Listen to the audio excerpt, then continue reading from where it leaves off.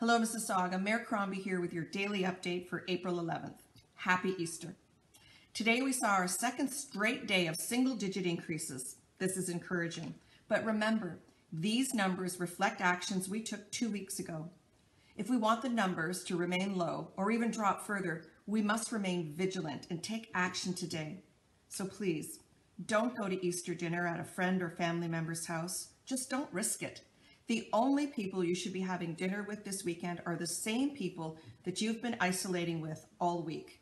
That means no extended family. Please postpone that family dinner. Your life or the life of a loved one could depend on it.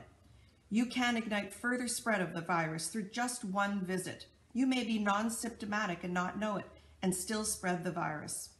That's what makes this so dangerous. Now, most people are listening, but for those who aren't, you will make this crisis go on a lot longer and longer than it has to. If you are selfish and ignore the physical distancing, the isolation, and the gathering guidelines, you will make all of us, yourself included, suffer longer.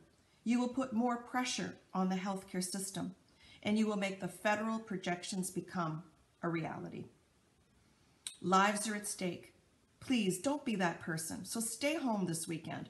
Watch Easter Mass or service online. Eat dinner with friends and family online. I've done it. It's pretty easy to do. Go out to the store only if you need to, buy only what you need, and make only one trip.